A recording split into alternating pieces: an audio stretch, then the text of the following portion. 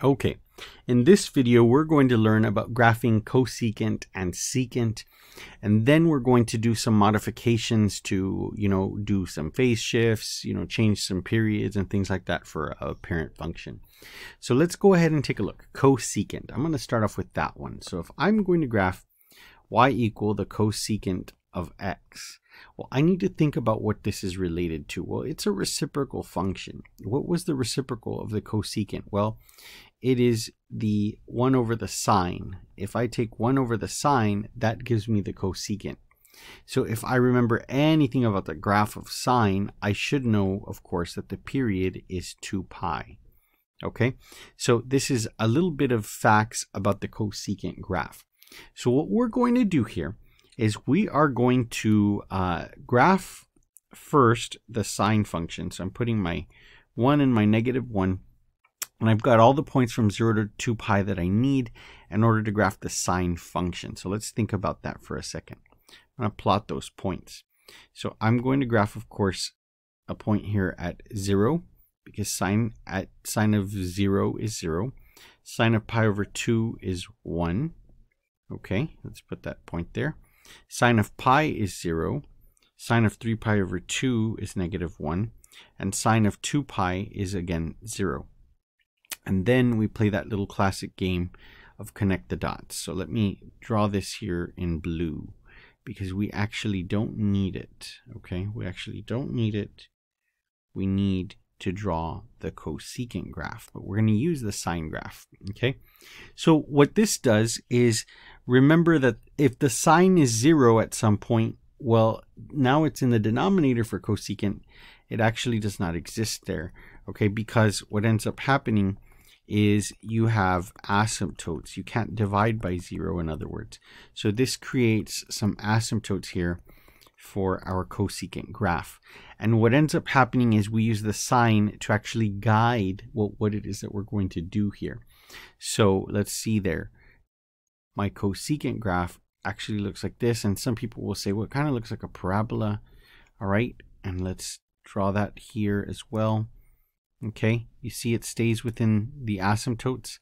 So the cosecant graph is not the sine graph at all, but the sine graph helps us in establishing what the cosecant graph looks like, because the cosecant graph actually, you see how I just removed that sine graph? The cosecant is just this part shown in black here. All right, but we use the sine curve in order to come up with the graph for cosecant. Okay, so similar thing happens with the graph of secant. So let's go ahead and take a look at that. If I have y equal the secant of x, well, I need to remember one thing, and that is that the secant was 1 over the cosine of x. Okay, and the other thing about cosine that I need to remember was that the period was 2 pi. So very similar to the period here of secant. So what we're going to do is we're going to graph the cosine. So let me put my 1 and my -1. I'm going to graph the cosine. And I know that on cosine it starts at 1. At pi over 2 it hits 0. At pi it hits -1. At 3 pi over 2 it hits 0. And at 2 pi it hits 1 again. Okay, so now I'm going to play that game of connect the dots, if you will. It looks something like this, something like this. And I'm trying my very best to draw this. I'm a terrible artist, I'll tell you that. Looks just like that, like an upside down bell, the cosine graph. Now, again, 1 over the cosine, we have to look at places where cosine is equal to 0, because those actually are points that do not exist on the graph of secant. So that creates the case of asymptotes. So that happens there, that happens there. All right. And so the cosecant graph, the secant graph actually looks something like this. Watch.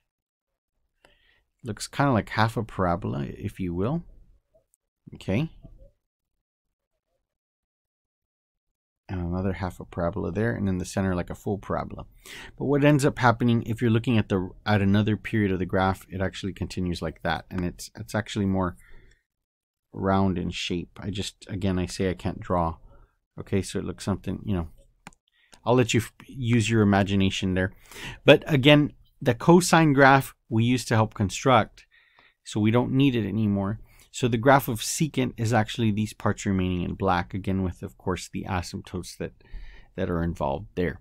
Okay, so really nothing to it to graph cosecant or secant.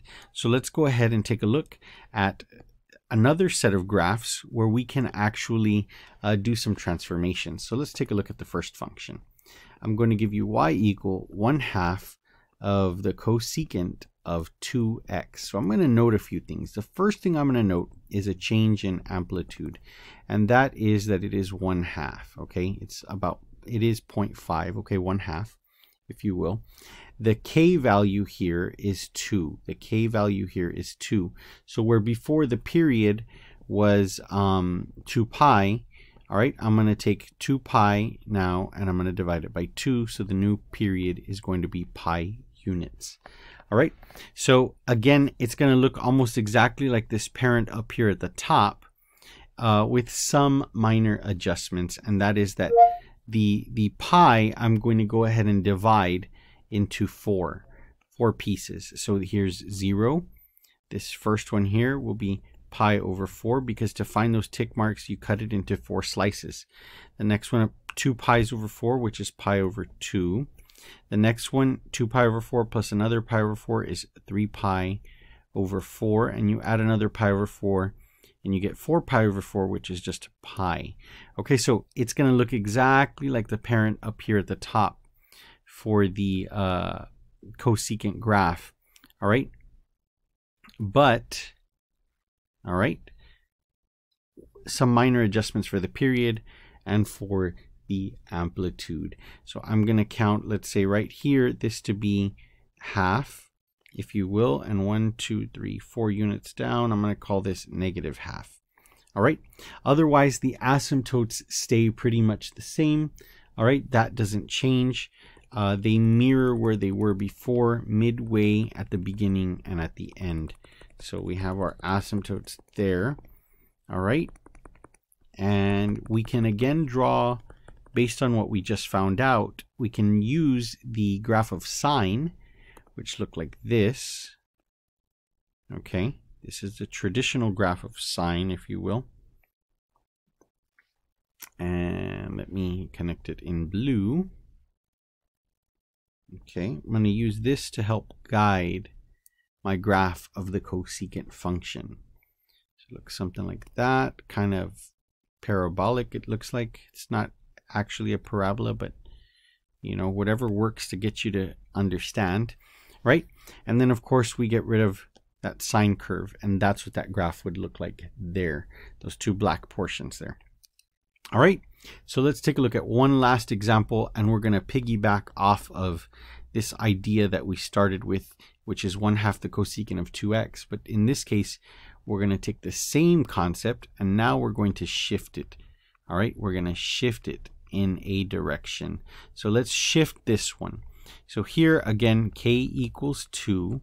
All right, let's make some notes here. The amplitude is the same. All right, so the amplitude is 1/2. All right, I'll put 0.5 just for clarity. The period is going to be the same as before, so 2 pi divided by 2, which is just pi. Okay, but this one in this case is going to be shifted, so it's got a phase shift. And remember, I have students that will tell me, well sir, the parentheses lie to you. All right, it says plus pi over 4, but this actually moves pi over 4 in the negative direction, so pi over 4 to the left. All right, this one moves pi over 4 units to the left. So where before we were at 0, okay, so I'm going to denote my 0 here. All right, and let me erase this point there. Didn't mean to put that there. I'm going to put all the points, 0, pi over 4, and I'm just copying the ones that I had already drawn, pi over 2, 3 pi over 4, and pi. And then I'm going to toss in negative pi over 4 here. All right. So what ends up happening is everything is going to shift this direction. All right. So the new center will be really right there at where the amplitude was. This is going to get shifted again right there. So that's what's going on here. If you can see it on that graph there, the first one we did here, this next one is just going to be a shift. So the stuff kind of moves around. All right, the new asymptotes now are at negative pi over 4 rather than at 0. Pi over 4 rather than pi over 2. And where else? It looks like 3 pi over 4 rather than pi. So that basically shifts everything for us. All right, again, we can draw our graph of sine, if you will. It looked something like that. And I know one thing I forgot to plug in here is the 1/2 and the negative 1/2 right about there. There we go. All right, now we're good. So now we're going to draw again the graph of sine just for the sake of using it as our guide. And so I'm going to sketch that here in blue, and then I'm going to erase it when I don't need it anymore. All right, so there's my graph of sine. Now let's do the cosecant. The cosecant is this right here that I'm drawing in black. All right, cosecant here and here. All right, and that is pi, the period of it.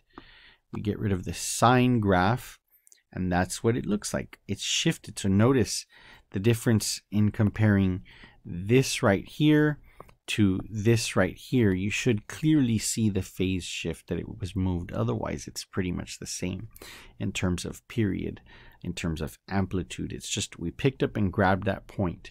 So it's really neat that we can actually do this kind of stuff, that we can just move it and pluck the points and move them and shift everything over in the amount of space that we need to move it.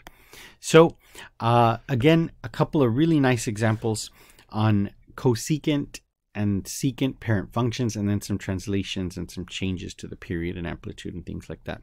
So as always, I hope this video was helpful, and remember, like and subscribe.